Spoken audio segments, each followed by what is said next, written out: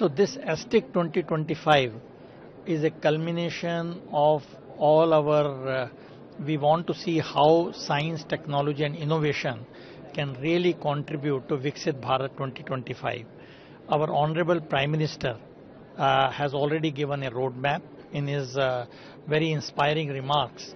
He told how science and technology can really take that benefits to the society, and how we need to really see what are the challenges where technology will be most essential.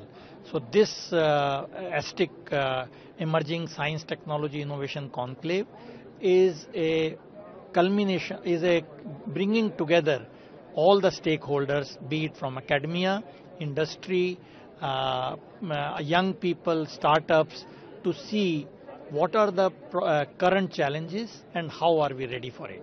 So that's the theme. Sir, what are the major suggestions given by the panelists? So panelists have brought out many important things. For example, we need to have technological sovereignty, which is absolutely essential for strategic autonomy of a country. We really need to see how the private sector R&D can join the government support through ANRF and RDI fund, which was released today, to really synergize the entire R&D system. So this can be a very big game changer, as was pointed out. What are the possible pathways? How do we bring tier 2 and tier 3 institutions as much in the play as tier 1? And really seeing where are the policy interventions are needed to address this. So all these are really making the roadmap for really taking us forward. Sir, could you show light what the government is doing in this sector?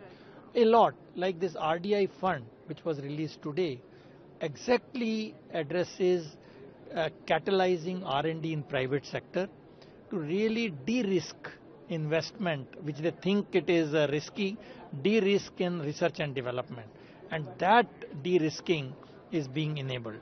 Now the private sector will come together to really look at the cutting edge technologies. So R&D fund will really look at the cutting edge technologies which will be really the future and not a conventional R&D. That's the goal.